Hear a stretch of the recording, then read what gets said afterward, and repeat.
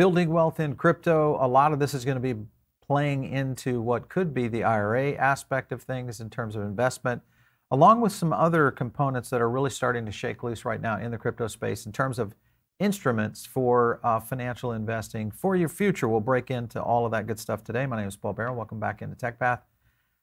There's a lot happening in the space around IRAs, crypto IRAs specifically, and also within this, there are many players starting to come into the musical chair game. And you guys will get a chance to see all this. There's going to be a whole slew of information here. I do want to thank our sponsor today, and that is, rightly so, I Trust Capital. If you're looking at going into crypto IRAs and maybe wanting to stay away from the traditional institutions out there, here's a good choice. Take a look at I Trust Capital. You can invest in gold, crypto, silver, all using your IRA. It's very easy to do. They do have a lot of tokens. They've got, of course, staking available now, so you can take a look at all the different types of tool sets there. And $6 billion in transactions, over 185,000 accounts within this platform. So it's, again, one of the titans of the space. Make sure and check them out. Just use our link below. You'll get a $100 funding reward. So just if you use that link, make sure and do that. And that'll tie you in. Thanks again for all that good stuff. All right, let's get into a couple of components here, because I have people ask me this all the time. What are you going to have to really kind of set into retirement? I've been doing a lot of these kind of these education meetups with high net worth individuals. We've been really kind of exploring, for most people, their first step into crypto, and they're starting to look at this in their mid 40s. This seems to be kind of the sweet spot right now, at least the people that I talk to. And I think it's in line with what a lot of the research that we're going to show you guys today. Here's Americans now say they will be need a 1.25 million to retire comfortably in the, yeah, okay, yeah. Perfect, sorry about that, just so they can see the notes. Anyway, Americans say that they're going to need about people are sending me notes here all the time, so we have a whole crew behind us that are shooting stuff at me. So when I'm sending them screenshots here, it's all usually kind of a hyperactive scenario. But anyway, adults say they're going to need $1.2 million to basically retire comfortably. And then that's, of course, a 20% increase from last year. That's a big increase from last year. Some of that is inflationary, but I think also many of that is the scenario of what they're seeing within their current markets and what their mutual funds and some of their current retirement accounts are expressing in terms of losses. So this is a factor that I think a lot of people play out. Again, timing is everything in many of these scenarios. If you're in your boomer years and you're looking at your market right now, we could be entering a stage where we may not see those kinds of highs for quite some time. I know a lot of people who actually did do a lot of cash outs and went to cash positions. So many people who missed that window, now they're in situations where their portfolios are 40, 50, 60, 70% down, and they're facing a retirement age, which is elongating their overall work life balance. So not necessarily good news for individuals who have seen their retirement savings decline, just kind of that point. Average retirement nest egg has fallen 11% to 80. This surprised me, 11% to 86,869. This is the average. So this tells me that we are highly undervalued, especially in our aging population, in terms of retirement, which means maybe these people are going to have to stay in the workforce for a lot longer than what was anticipated. And of course, this plays into kind of some scenarios that could play out around the economy as well. So there's a lot of factors that really could apply to not only the investment trends that are happening, but also the kinds of investments they may end up going into, which is why I think we'll see more and more starting to look at some of these risk assets. So again, those closest to retirement, working baby boomers, ages 58 to 76, most likely to say they feel behind with 71% bank rate found. Many of them are near retirement, reported wish they had started a lot earlier. And this is things that I've talked about with younger people whether you're in the 30s, maybe you're all the way down in your 20s, you got a chance to make some mistakes. But if you're in your 30s, that's when I think things have to get really serious about starting to do those kinds of investments. Now, some people, and there's different thought, trains of thought here. Many people will look at, retirement accounts. Some people might look at securities. Some people look at building businesses, all of which are, for the most part, have good value. Me, I look at both a combination of all three: building businesses, securities, and retirements. Obviously, securities are the traditional, but in the past, that has now started to slip over into digital assets, for at least for me, in terms of my makeup. So I think that is a big factor of how that blend might really take off in the future. Top reason why people cited this was 59% is that they want to continue to work and save money, which again, this is good. And I do think we'll see a little bit of that aging population really kind of trying to elongate those careers. I don't think there's enough of those that will do that. But however, I'd love to see the real numbers on, because there's many people that are just going to retire and figure out a way, which is a tough one considering especially the scenario that we're faced with right now around Social Security. So speaking of that, shaky faith in Social Security when it comes to retirement income, individual surveys say they expect to draw about a mix of 401k and other retirement funds, 27% for 27%, and then Social Security 26%, personal savings around 22%. Not a bad mix or makeup for that, but I think this is a problem where a lot of people are, and this was something that was mentioned here in the report.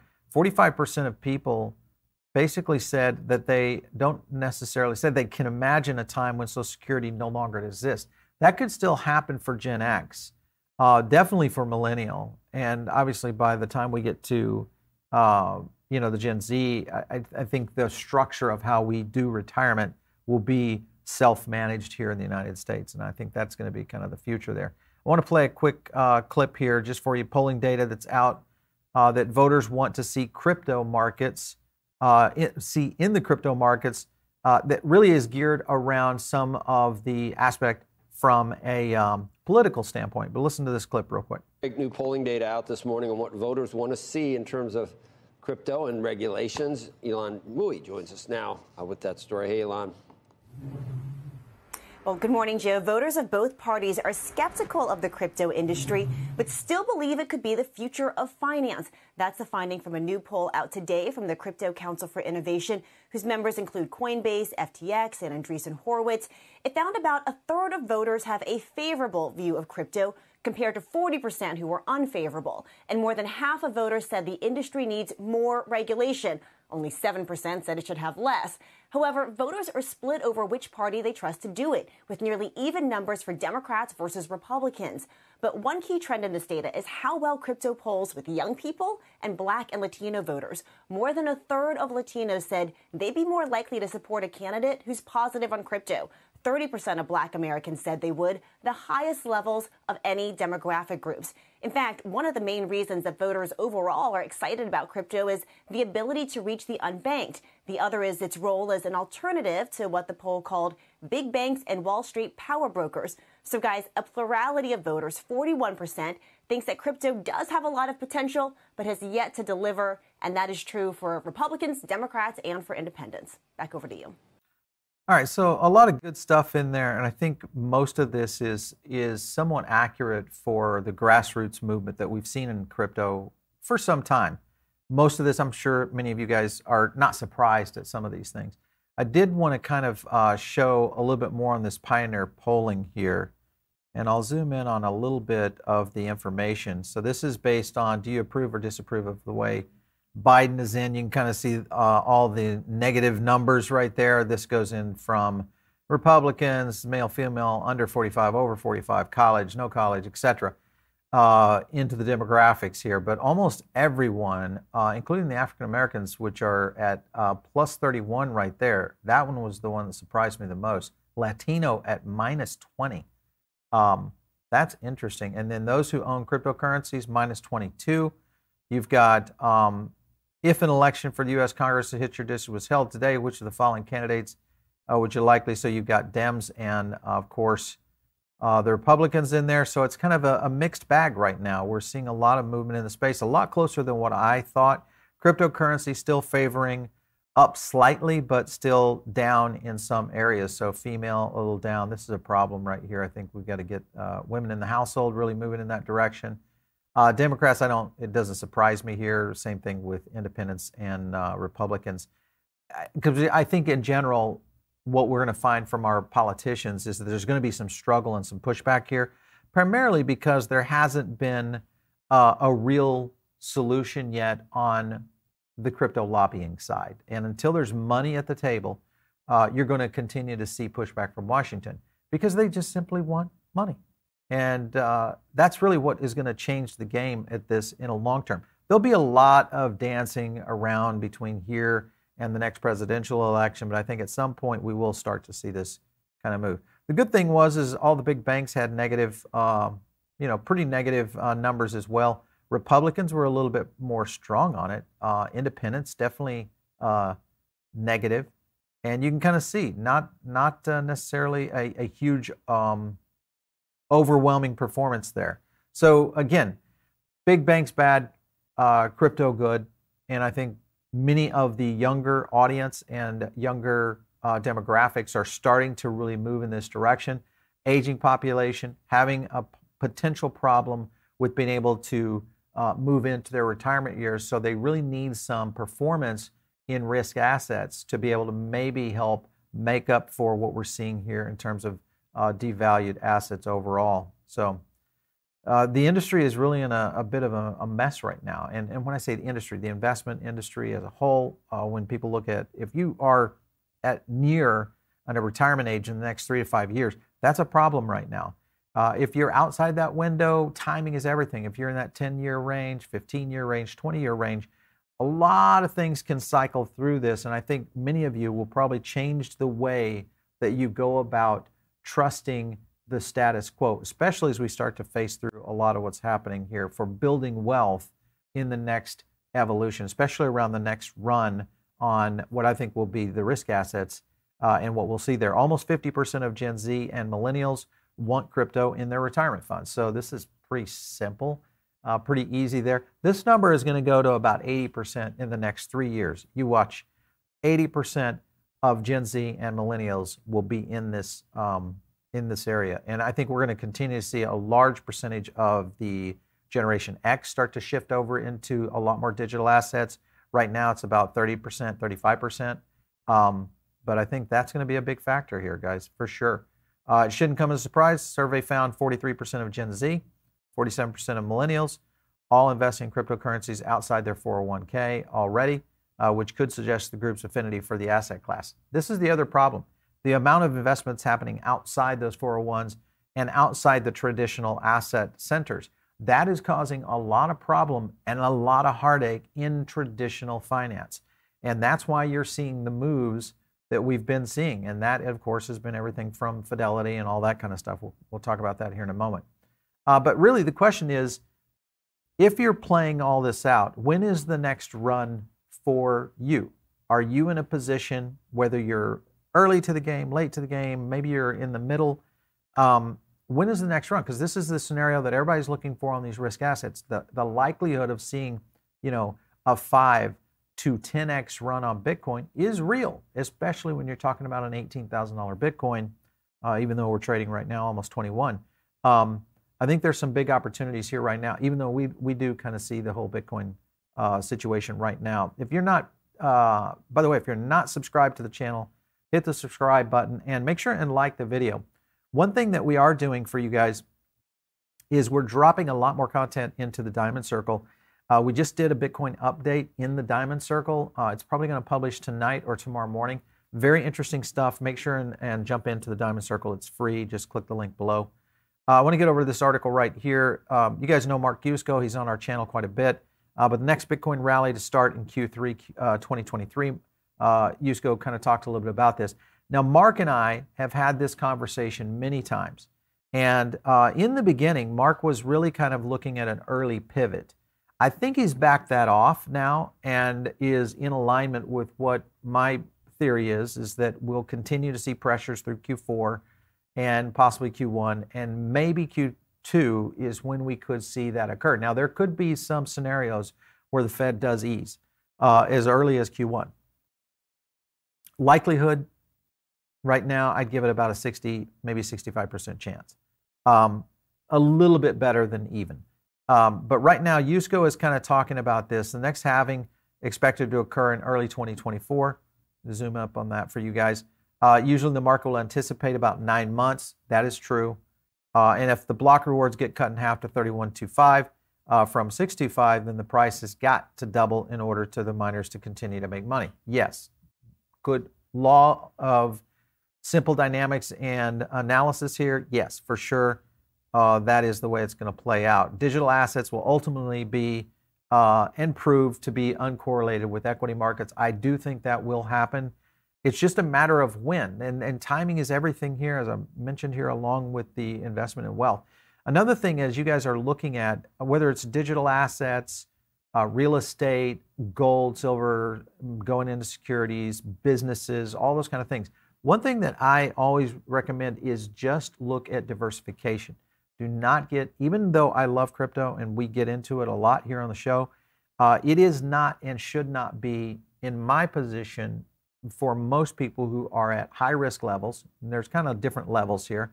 If you're very young, sure, you can go up to 25, 35, maybe even 40% of your assets because you get a chance to remake those in case of catastrophe.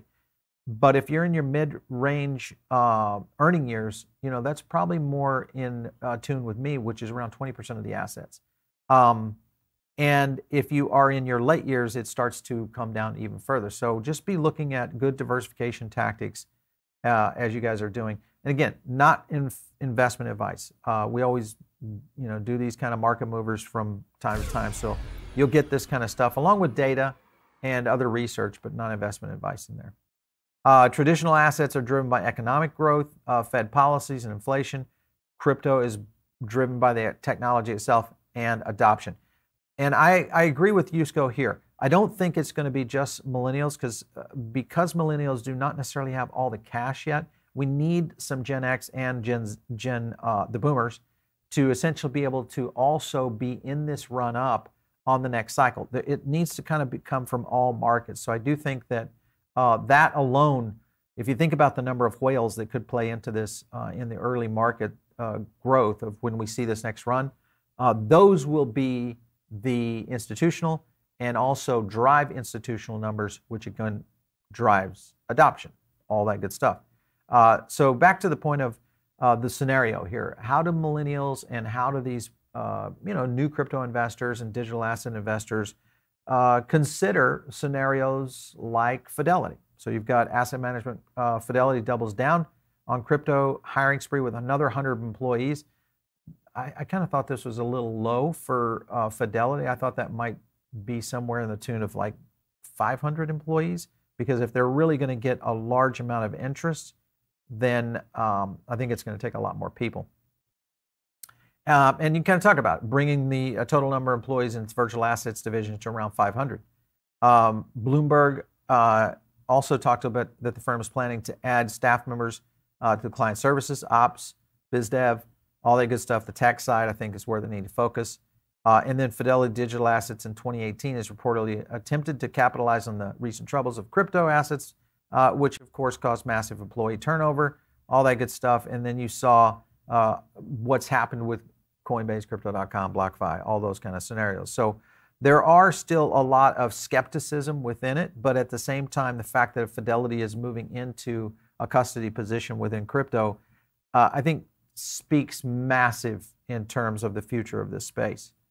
Offering customers exposure now, ETH through the Fidelity Ethereum Index Fund. The fund is only available to traders who are able to invest, here's the kicker, $50K at minimum. So unless you're ready to go into that, and where I think this will play is into the Gen X and the late boomers, because they still have earning years left, and this isn't on a risk-on asset that could play out in a good way for those kinds of investors that are willing to put a $50K bun in there. Don't forget to drop some questions in over on the side, and make sure and smash the like button, because it does help out in terms of people who are trying to get into the space maybe for the first time.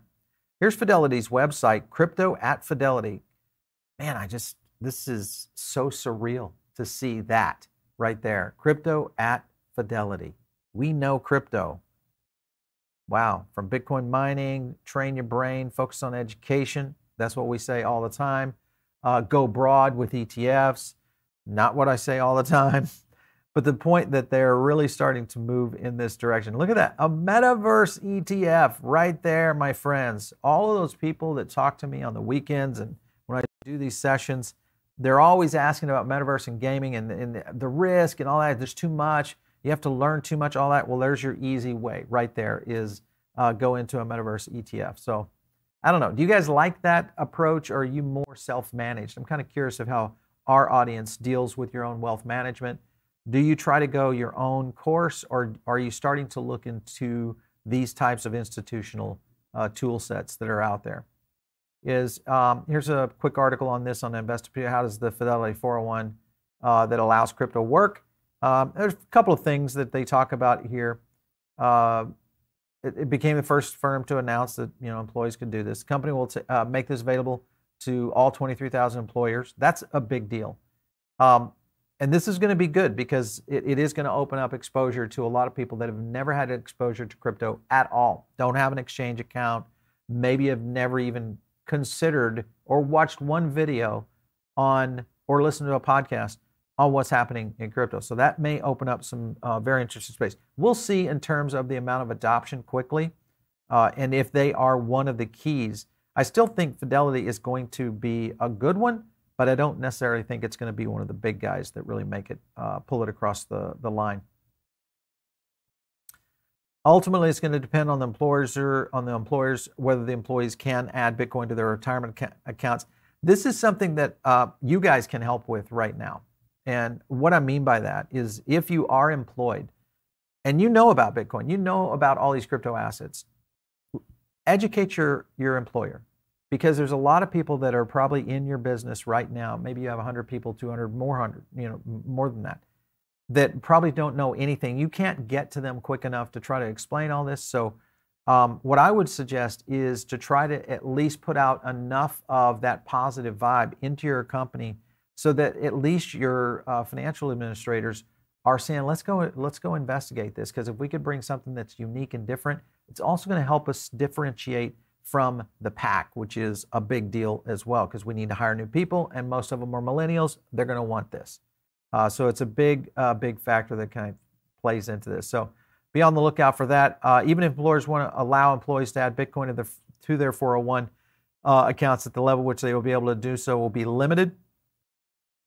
It will determine the ceiling, but the platform will permit allocations, won't permit allocations of more than 20%, although the number could change. Most likely that will over time. But again, I was actually surprised that 20% was going to be offered, because I really felt that there would be a lot more suppression there in terms of those assets for sure. All right, so here you have a political story that is really kind of, and I think it plays into this. Do not expect our lawmakers to bring this across the line. Now, they will eventually when the money comes along and they get paid.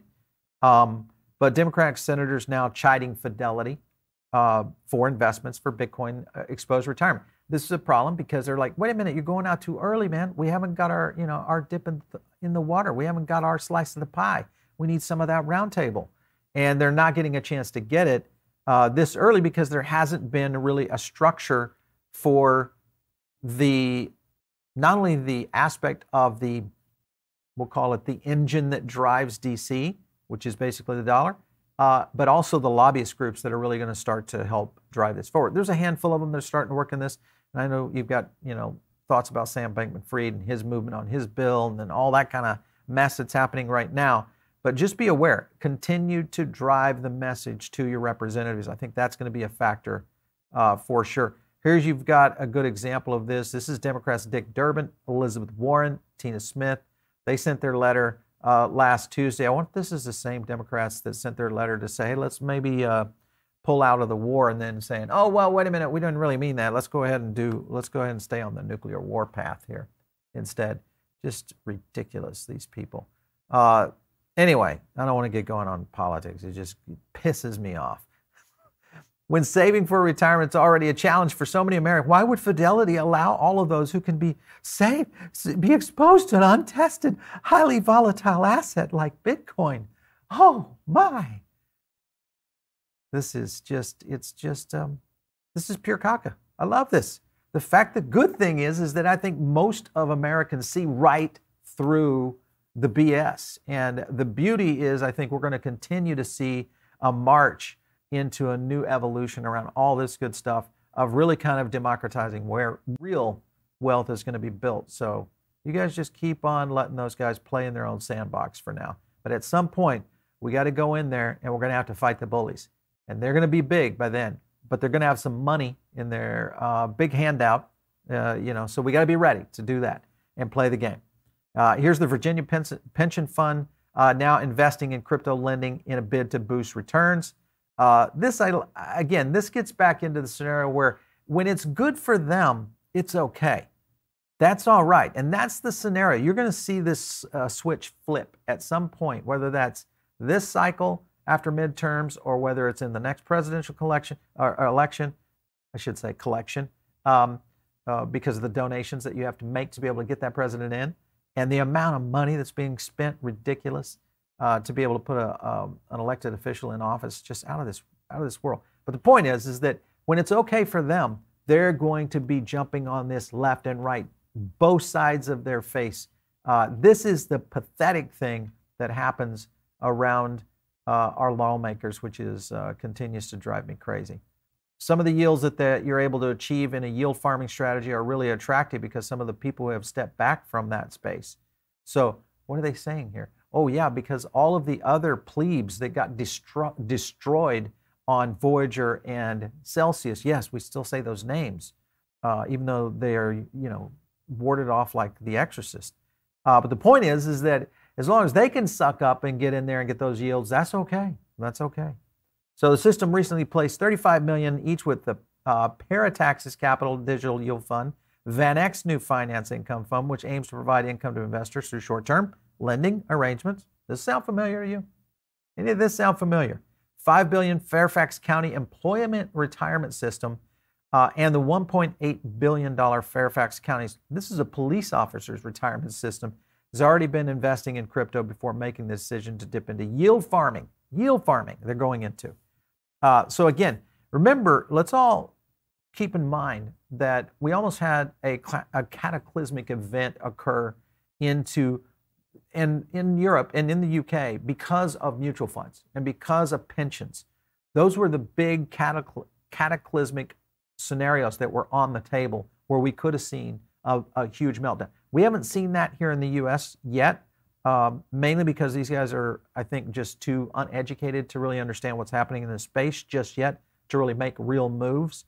So, I mean, why aren't they just backing off, putting this in ETH and Bitcoin, playing a couple of altcoin projects, and moving on? Because this is going to continue to be a very interesting scenario.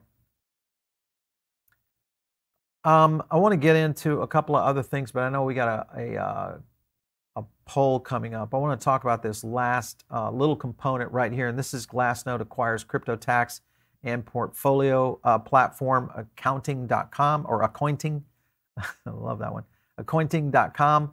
I think this is a good move in the sense that Glassnode, among many others, are probably going to start to structure around what we're going to need in the accounting space for not only taxes, but also dealing with a lot of the regulatory requirements that we're going to need to jump through as hoops. Granted, it's coming in the next few years. So be on the lookout. So you want to look at companies that have those kinds of alignments and that are really teeing up for those kind of partnerships. I think that's going to be a cool thing for sure. They're a data intelligence provider focused on on-chain financial metrics.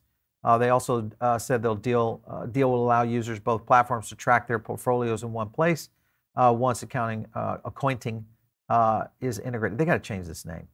They got to change that name. The acquisition continues to trend high-level M&A activity and data in the analytics space.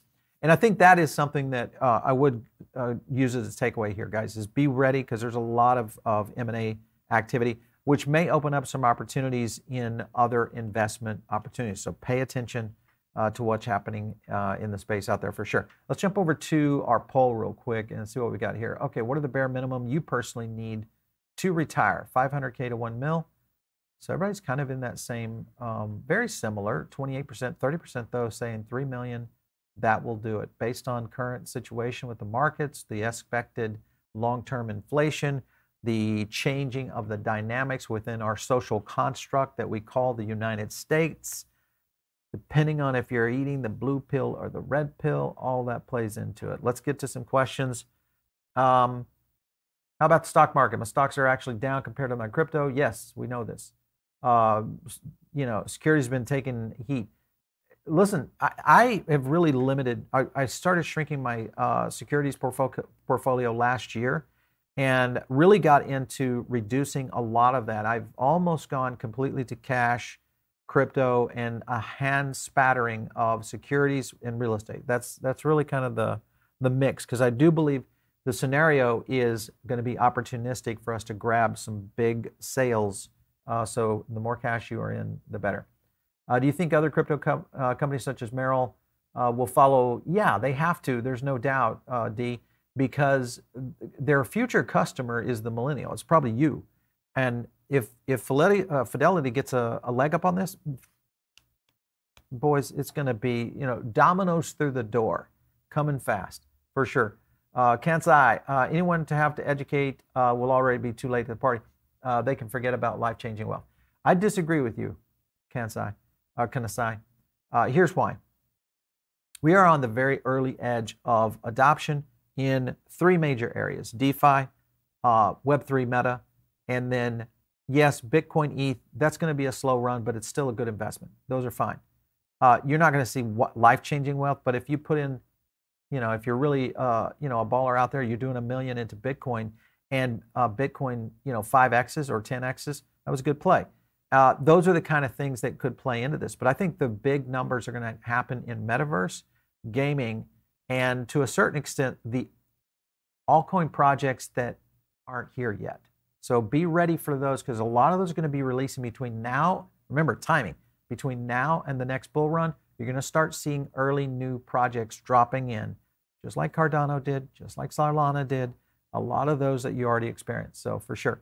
Jen Smith says, how can you say we're still early when Fidelity is offering a crypto boomer account? Do you really think, come on, Jen, that is going to get mainstream adoption? This is virtual signaling, people. Come on. Understand, play the game, get out of the matrix, unplug, try to get into what's happening here. This is all about playing the game, and financial institutions are years away from this really happening at any scale. So just remember, they're going to put caps on it, they're going to put limitations on it, restrictions, all these kind of things. $50,000, come on, people, really? Let's go here. A-Dub, stocks only viable option to consider. For the average person with a Robinhood account, yes, but I think I would put a Robinhood account up against an exchange account in this next run, head to head, without a doubt. I think the crypto markets win it. Patrick coming in after tax. Gen Z will need 2 mil in 2060, probably, for sure, maybe more by then. This is all, moving upline for sure. Jeff Freese, all right, so he says there are congressmen who are trying to stop Social Security right now. Well, because it's broken, it can't sustain itself. If you study Social Security and the use case and the model and what its future means, it's over already. It's just a matter that it just doesn't know it's dead. And eventually they'll try to fund it, but the problem is we've already printed too much money. This does not have a good look coming down the road. So Gen X, you're probably stuck. Millennials, you'll never see it. Gen Z, those will be stories that you'll tell your grandchildren that, hey, once upon a time, this happened in the United States. Real estate, need to boatload of money to enter that. Not really. I think we're going to start to see some tokenized real estate start to surface out there, and some of these REITs, where you can get into investment clubs, those might start to play into it. But remember, again, if you're not looking at real estate, I would suggest that you follow Rich Dad Poor Dad, Robert Kiyosaki. He really does a good job at breaking down real estate and debt, how it works, how to play it, how to never pay taxes, those kind of things.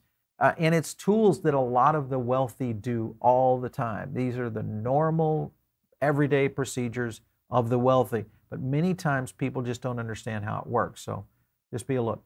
What are the chances that Bitcoin crypto does not exist when I retire in 20 to 30 years?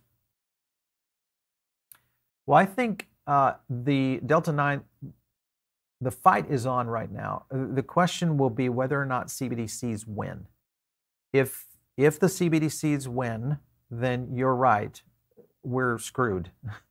But if we get some sort of delineation, which I think could happen to where both could coexist, then the likelihood of cryptos, Bitcoin, and others like it, possibly even another Bitcoin-like project in 20 to 30 years, will evolve, and we'll see continuation of the blockchain and what blockchain really means for the future. Remember, AI, I think, will play into this. I know a lot of people hate that, but I do think this is going to be a factor that will start to really advance up finance in the future. I should probably do a whole breakdown on that. I've been studying this for years, and it's a very intriguing aspect of where it could be going in the future. Right now, we're dealing with caveman tools. Trust me, caveman tools today. It's going to change, so be ready for all of this. And the place to catch that is a place called TechPath. So if you're not listening, if you are listening in over on the podcast, jump over here to the YouTube channel. This is where you're going to get all the good stuff, charts, all that kind of stuff. And it's also a good place to catch these live streams. All you have to do is subscribe, hit that little bell button, and it's going to start sending you feeds and letting you know notification-wise that we're going live and help you guys catch an early jump on all these moves. So make sure and do that. If you guys are not in the Diamond Circle, get in now. It's free. What are you waiting on? This is the place to do it. And it's one of the passions for me is to try to help spread at least what I've learned over many, many years of business and finance and media. All right, guys, we'll catch you next time. Don't forget, you can reach me out there on Twitter @PaulBaron. We'll see you next time right here on TechPath.